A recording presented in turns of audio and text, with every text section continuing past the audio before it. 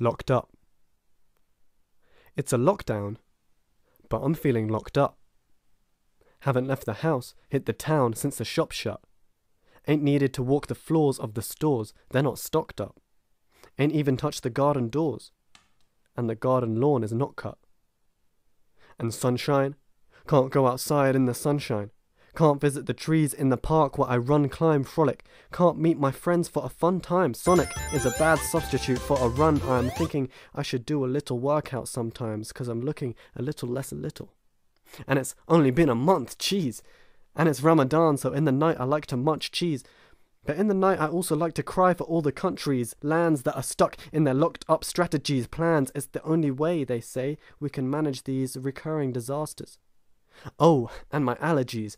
I can't go outside, I'll worry that I might sneeze. It's only hay fever, but I hate it when the eyes freeze, locked onto me, 'cause they don't realize these tears are not symptoms of a contagious virus. Yikes, please, stop keeping watch over me like spies, please. It's strange how we change in anxious global crises.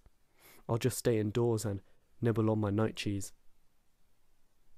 As I wait for the next wave, will this become something that we can't shake, we can't save? Is there something not quite right with the system? You must stay indoors, stay inside. They don't listen.